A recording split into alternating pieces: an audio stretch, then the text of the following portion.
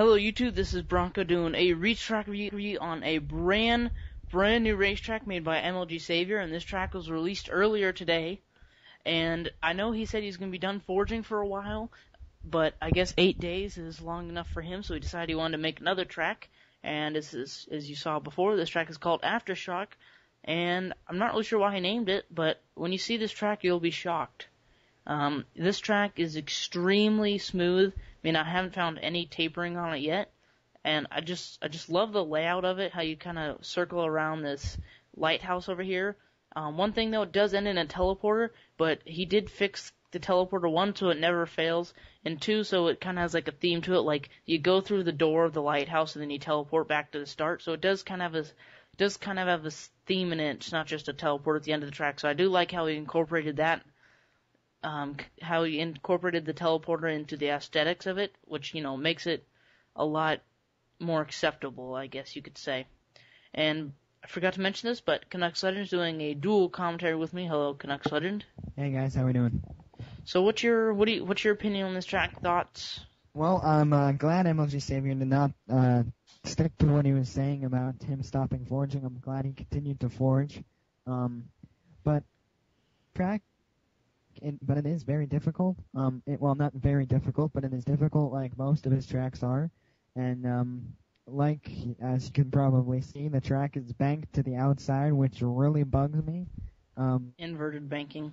But it's his style of, forging when he makes roller coasters, and that's what made it. And I really like it. It doesn't in a teleporter like you said, but I like that he had a theme to it, so I like this track a lot. It's not one of my favorites, but it's fun. Going back to the inverted banking that he was mentioning, this track does have a lot of inverted banking, and over here is really the extreme of it. I mean, this is probably the most banked inverted there is, but you know, it is rather difficult to get around it, especially because of the effect on the track. I mean, it does make it hard to see in some sections. Like, when the track kind of loops underneath it, it gets hard to see. I mean, I guess it kind of creates a shadow, even though there's not really any shadows in Forge World, but, I mean, you can understand what I mean. Like, in some sections of the track is darker than the other. And I don't really like how he ended it the way he did with these two really small U-turns, but when I was talking to him before, he said that was the only way he could get it back to the start, or back to the lighthouse door, so, I mean, it is acceptable, because I know from experience, when you run out of money and objects to build with it, you really just get cramped and pressured to really... Man. What? I know where you're going with this. Go ahead. You just really get pressured into building, you know, trying to finish it. I mean, me and Canucks Legend, we just built a track recently, and we were about 3/4 of the way done, and we ran out of money, and it was just hard to kind of just like find random things to delete. I mean, because everything really has a purpose in the map, and you know, you hate to delete stuff, because... Yeah. I think it was because that building got...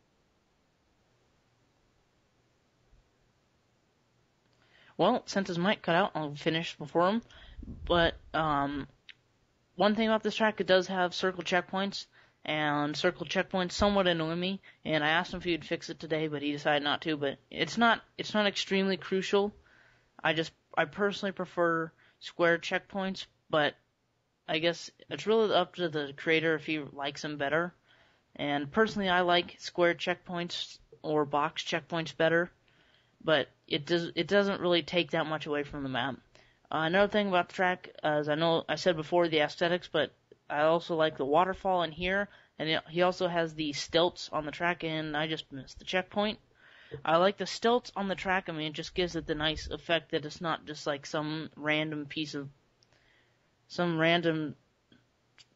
I don't even know how to describe it, some random ribbon floating around in the air. I mean, it actually makes it look like it belongs to something other than just like a ribbon, I guess. But anyways, guys, thanks for watching. Please download this map. It's a really cool map. See the description for the download link, and remember to comment, rate, and subscribe. Not rate. Thanks. Yeah, comment, like, and subscribe. Thanks.